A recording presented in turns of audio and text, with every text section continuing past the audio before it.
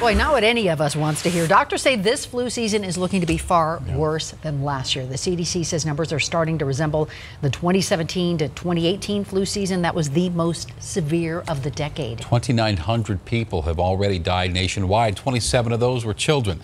Denver 7's Jessica Porter spoke to a doctor at Denver Health who's sending a warning this season.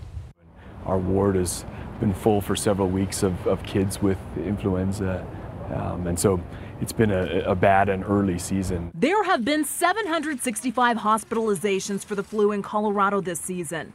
Dr. James Gainsbauer with Denver Health says it's still too early to determine how effective this year's vaccine is, but you should still get one. Even though they might get flu, they might not get as sick as they would without vaccine. Many people, even in our own newsroom, say they got sick even after getting a flu shot.